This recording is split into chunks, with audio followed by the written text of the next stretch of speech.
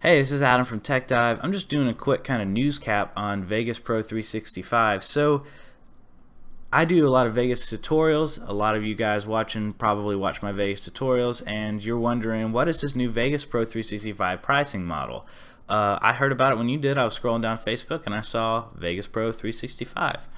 And at first I was kind of shocked and surprised and a little scared because that's what made everyone so upset at Adobe. It does give some entry-level people some quick options, but you sell your soul and you pay infinitely to Adobe for forever. And I was immediately worried that Magix was taking the same path with Vegas, and that you could just sell your soul, pay $16 until the end of time, and then you get the software as a service. It makes sense in some models and for some companies, and it doesn't for others. It just depends on the uses. There's just so many different things about it. So let's talk about this. Pro Video Coalition's website has a really great article about this. It's called New Vegas Pro 365 subscription model creates options and opportunities for editors. They're very good article. I'm going to read their quoting. So this is that article's quoting of Gary Rebholz's Vegas Pro product owner. So this is the guy, their spokesperson for it. Product owner. I'm not exactly sure his position. Don't know everything about Magix, but this is their pro product owner, as they say, their spokesperson. What he's saying is, anyone using Vegas Pro on a perpetual license that wants to continue doing so will absolutely still be able to do that, said Gary Rebholz, Vegas Pro owner.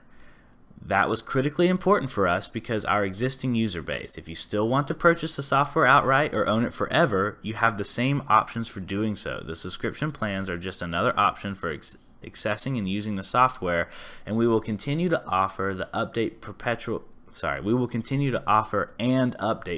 license versions of Vegas Pro.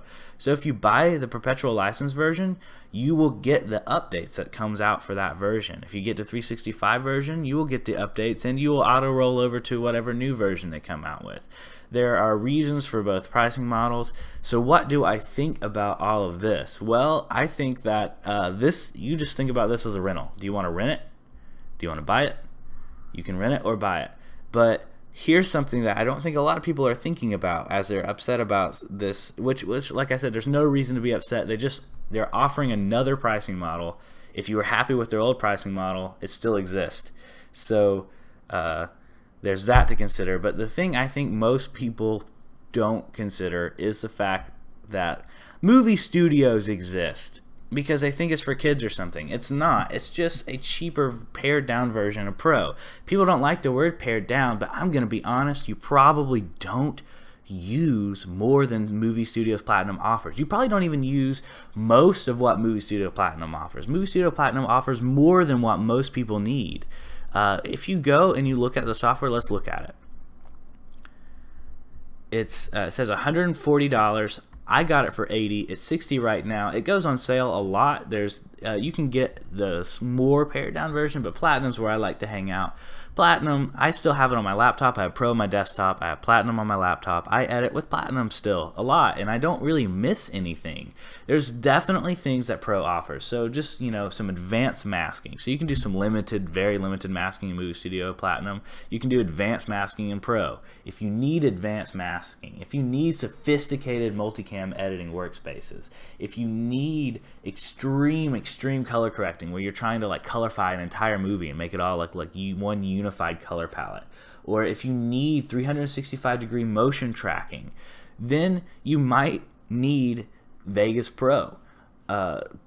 That's the big differences. But if you're not using those things, if you're simply just cutting, look, they have a little example here. If you're populating a bunch of clips in audio and you just need basic edits on all these things. When I say basic, I mean really this is kind of advanced. You got several tracks here. You got fades in and fades out and transitions on this stuff. You have there's a gain leveling that you can take the same track, the same clip with no cutting, and change the gain on it with keyframe points or whatever they call them for the gain. I can't remember right now. But looking at this is what most all projects look like, and this is not even the full extent of what movie studios can do. And boom, here it is. So if you're worried about this new Vegas Pro 365 pricing model, don't. And if you don't want to pay $600 for Pro, don't. You can get Movie Studios 14 Platinum. If you want the things I listed out, the sophisticated multicam editing and stuff like that, then you're probably a professional with $10,000 cameras, and a $600 editing software ain't nothing for your studio. You could probably buy as many copies and licenses as you need.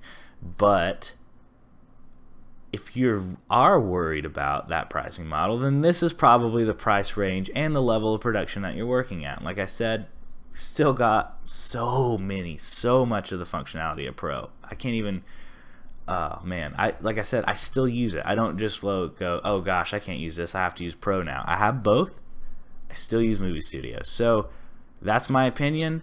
That's what's going on with Vegas Pro 365. Thanks for watching.